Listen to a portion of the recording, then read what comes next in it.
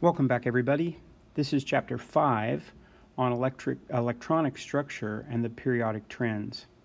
So this first section, we're going to be looking at electromagnetic radiation.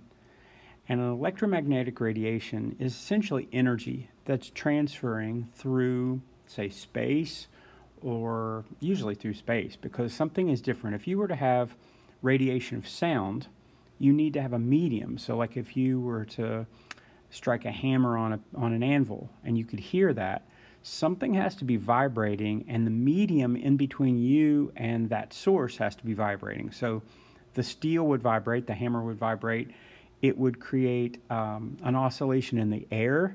The air then would move all the way into your ears, and then you would pick up that vibration. So that radiation is energy radiating out from where it vibrated at the beginning.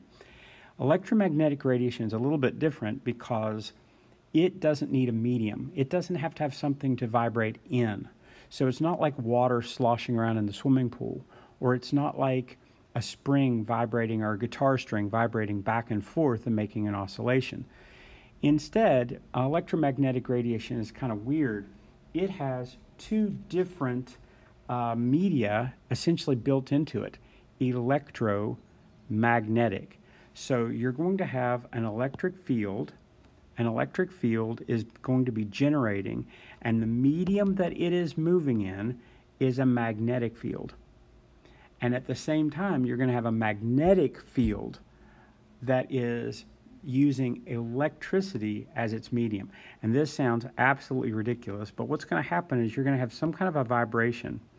So you're going to have an oscillation back and forth, and it's going to be in two dimensions. So let's say you can have an electric field back and forth, going from positive to negative, back and forth, and it's riding along in, this is at a 90 degree. I don't know how to draw very well, sorry.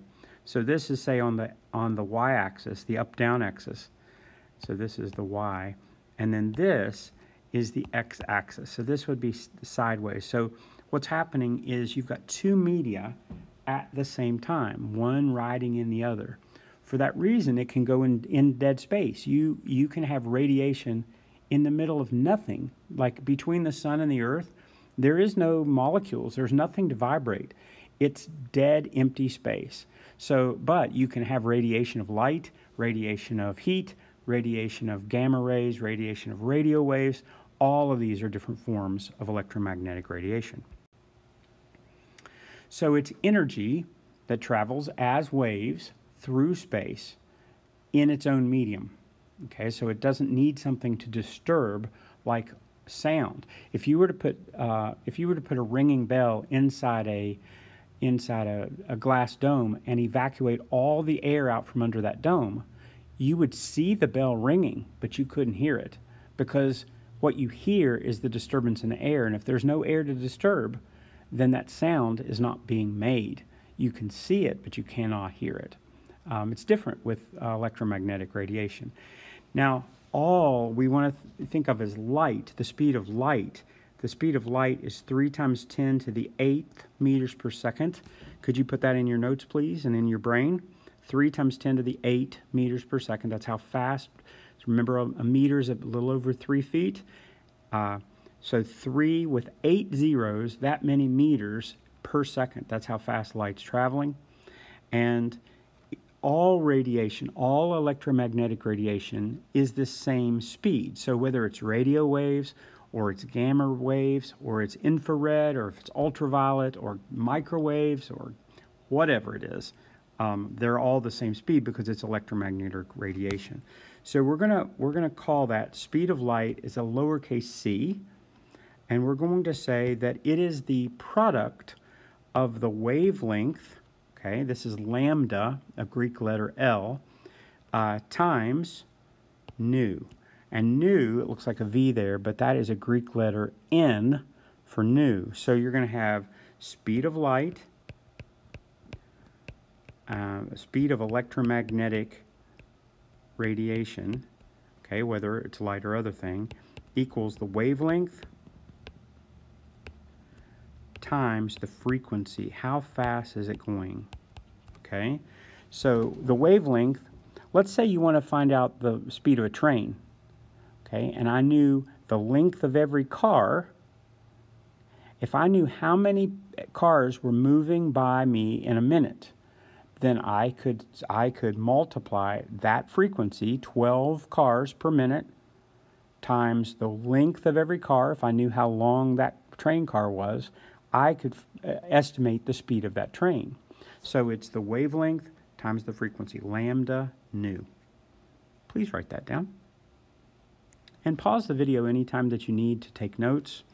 That's how to do it. So lambda is a distance of a wave. Okay, so let's say again I have an oscillation. And let's say I have, this could be a guitar string, and so it's vibrating on one side, then it vibrates on the other side, then it vibrates back on the other side. It's going back and forth and back and forth. So let's say it starts from where it is, it goes over to the right to a maximum. That's called an amplitude. It comes back to where it used to live, right there in the middle where the string usually sits. And then it has too much momentum, so it goes in the other direction, goes to the left, and then it comes back to where it belongs. Okay, so it goes this way, and then it comes back, and then it goes this way, and then it comes back, and that's an oscillating string. Well, I can graph that as a sine wave. Kind of goes up, and then down, and then up. So one wavelength, okay, one wavelength, how do I change the thing? One wavelength would be from up and down and up, okay, because then it would just repeat itself, up and down and up and down and up. Or if you want to think of a wavelength as being different, a wavelength would be from here, from up, all the way down, back to up again. So it's from one point to the corresponding point on the next wave. That is one wavelength. And this is measured to be lambda. Lambda. Okay? I make a lambda by making a northwest to southeast line and then kind of an upside down y. That's a lambda. These are expressed in meters. How many meters? So if you want to think of meters as, remember, it's about 3 feet, a little more. You could have a radio wave that is as long as a football field. That's a very long wave. Or you could have a gamma radiation where there would be many, many thousands within an inch. So it depends upon how little it is, and usually the smaller it is, the more energy it has. Not usually, always. Frequency is new, is in hertz, and a hertz is a cycle every second. So remember the guitar string, okay, it starts off here, then it moves to this side, and then it moves back, and then it moves to this side, then it moves back, okay. One cycle would be from wherever you want to measure back to that same place. So if you wanted to measure from here, okay, then it'd have to go all the way back to here. That would be one wavelength, okay. So it's a cycle per second.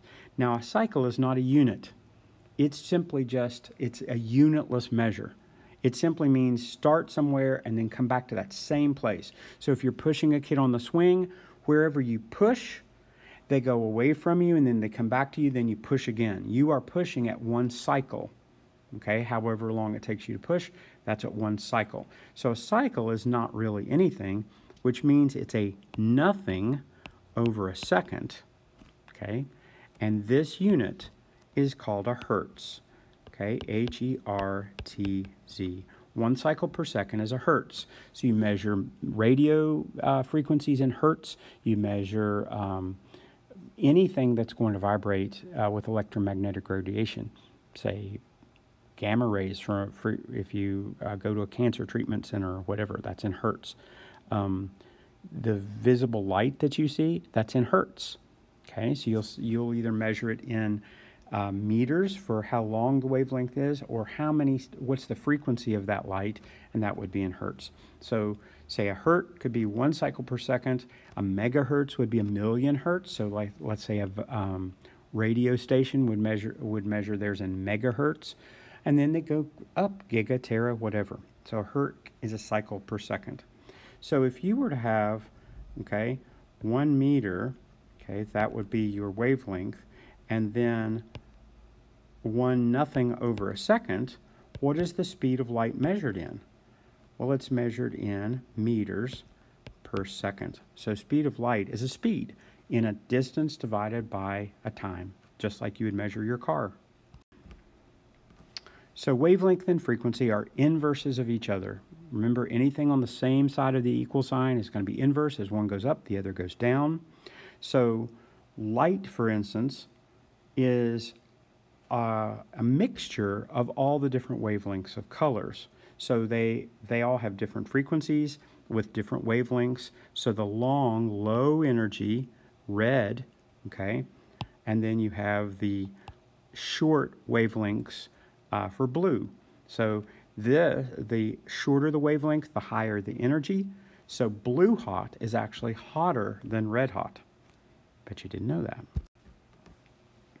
So since it's inverse, as one goes up, the other comes down. So for instance, if the train cars get longer, fewer will pass by you in a minute. Okay? So as one goes up, now if the speed of the train is the same and the cars are longer, then only 10 will go by or 9 will go by because it takes longer for that long car to pass. So the longer the wavelength, the shorter the frequency. So the electromagnetic spectrum is different, okay? So you can start down here with radio waves. That's the lowest, longest, less energetic waves. And then we have microwaves, okay? For instance, radio stations will go up to a certain point. After that, they used to be television stations. Well, television now is all digital, so we don't have TV stations broadcasting in those ranges, so they gave it to the microwave towers, and your cell phone is based on a microwave tower. So everything after radio waves is then in microwaves, and your cell phone works that way. Anything higher than microwaves, and remember, microwave can energize water. That's how you can heat your coffee in the microwave oven. Anything higher than that is heat. So infrared is lower than red, and red is referring to the light red, okay? Anything lower than that is infrared, so lower than light's infrared. Higher than light is ultraviolet, UV. UV gives you the sunburn or a suntan. There's a UVA, UVB, UVC. Okay, so UVA will give you a tan. UVB and C is dangerous for your skin, can cause skin cancers. Anything higher than that is X-rays, and they will pierce even your skin, but they will be stopped by your bones. That's why you can take a picture of a broken bone with an X-ray. And anything higher energy than that is gamma, and gamma would be so high that it would pass even through a bone. It would almost need to be stopped by lead. So this is a learning check. I hope your mom has some candy. If you get it right, you can get some candy.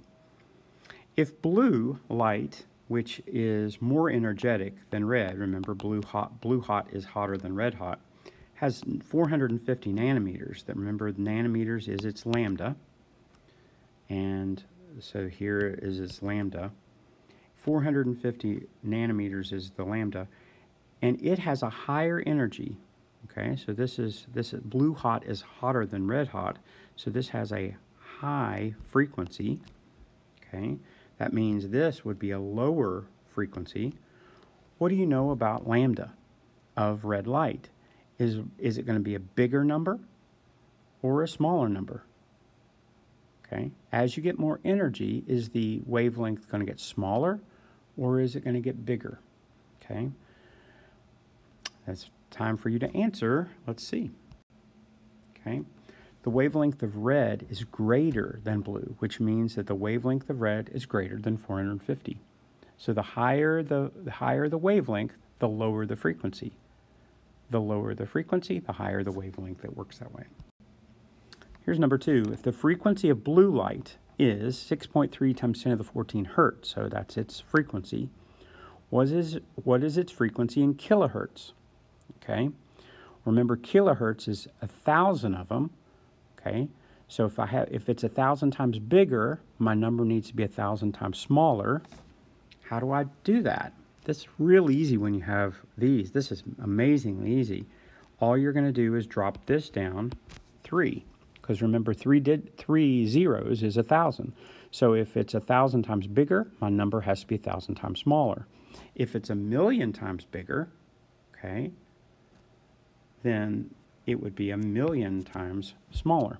Okay, so if it goes up six decimals, then my number goes down 6 numbers. If it goes up 3 decimals, my number goes down 3. Okay, that's how it works. Right, so you would simply divide it out. You're dividing by 1,000, reduces to 11. You would so you want to cancel hertz. It's dividing by 6. That's 1,000,000. So it would be 10 to the 8 hertz. And here's the last one. Which of the following has the shortest wavelength? Microwaves, blue light, or ultraviolet light? Which of the following has lowest energy? Red, blue, green. Which of the following has the highest frequency? Radio, infrared, X-rays. Pick at least one of these and try to answer in your head, and I'll show you the answer.